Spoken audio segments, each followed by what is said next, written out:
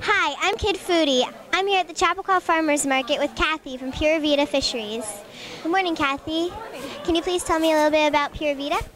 Pura Vida is a third-generation family fishery. All our seafood is caught from off of East Hampton, Long Island. The deep water fish like the tuna and the swordfish comes from a boat that goes out of Montauk, and all our shellfish comes from the Chappaqua Inlet, so it's all locally caught and comes fresh to the market every week.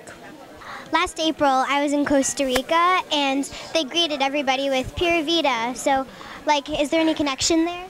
Yes, actually Captain Rick, his wife is from Costa Rica, and it means pure life.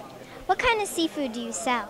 Today we have flounder sole, flounder roe, scallops, sorted shellfish, oysters, clams, and in season fish, some fish has different seasons like striped bass and bay scallops, and when they're in season we have them fresh here. I've never seen scallops in the shell. Why are they in the shell? I've never seen them sold like that. Just to show that we have the fresh product, and some people like to eat them raw or eat them in sushi. Would you like to taste them? Sure. I always say they smell like the ocean. Yes.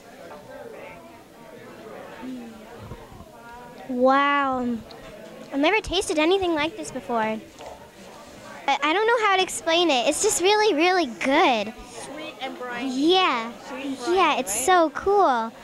Do you ever have whole fish to sell? Yes, we have whole fish.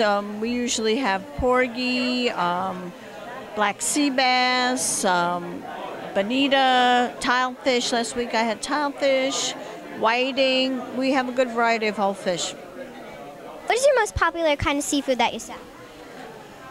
Flounder is always popular. Everybody loves flounder, and the scallops, you can't beat them. So that's like my two number one selling things this time of year. And in the summer, tuna, swordfish, striped bass.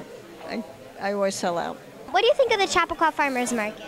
I love the Chappaqua Farmers Market. It's very nice people, and the vendors are all nice, and you get a lot of impact in a small space for now, but everything is here.